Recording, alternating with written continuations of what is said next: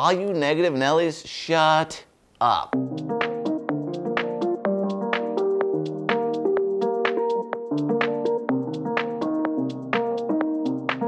I am tired of hearing about the inverse of the 2-year versus 10-year yields and all this, and that automatically makes it, that we're gonna have a recession. It doesn't. You're just picking and choosing your data.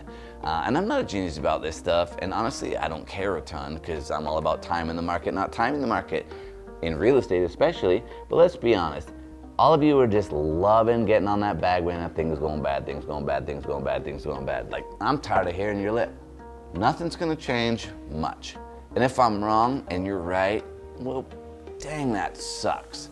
Because if you're right, we're in for a world of hurt. And if you're wrong, well, then you'll be sitting on the sidelines waiting for things to change for no freaking reason. And you probably should have got into real estate and bought some stuff, and you probably should have changed the way you're doing things. But it's not gonna be a great year. It's just gonna be boring.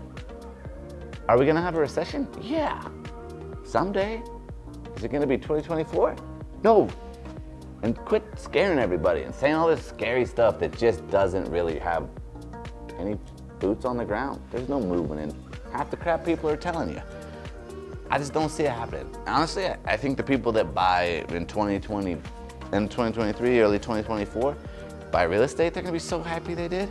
And all of you, they're like, oh, it's gonna be bad, it's gonna be bad, it's gonna be bad. I think you're wrong. And all you negative Nellies, you should probably just shut that up, because I'm tired of hearing it. Like, subscribe, hit those notifications.